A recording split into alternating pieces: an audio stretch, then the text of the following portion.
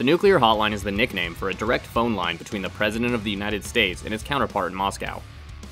Its official name is the Washington-Moscow Direct Communications Link, or Moscow Link, MOLINK for short.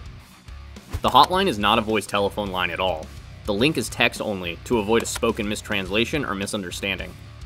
The link travels over cables from Washington, across the Atlantic Ocean, through London, Copenhagen, Stockholm, and Helsinki to Moscow.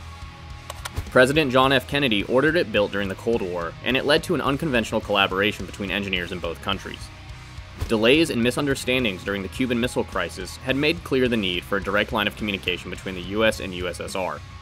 The first operational message transmitted through the hotline was news of Kennedy's assassination on November 22, 1963.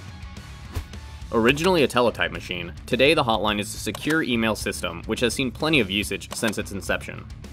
The MOLINK proved its worth during the Six-Day War in 1967, when Israel seized large swaths of territory from neighboring countries. On June 8, 1967, Israel accidentally fired on a U.S. electronic surveillance ship, the USS Liberty, killing 34 sailors and injuring 171 others. U.S. officials worried that rescue forces steaming toward the Liberty would be viewed as hostile by Russian vessels in the area. About 20 messages were relayed between leaders as U.S. officials assured their Soviet counterparts that the Liberty rescue was not an escalation. In December 1971, India and Pakistan erupted in full-scale war, with President Richard Nixon siding with Pakistan and the Soviet Union with India. As tensions and casualties grew, Nixon used the MOLINK to take a hard line with the Soviets, warning of a potential conflict between the superpowers.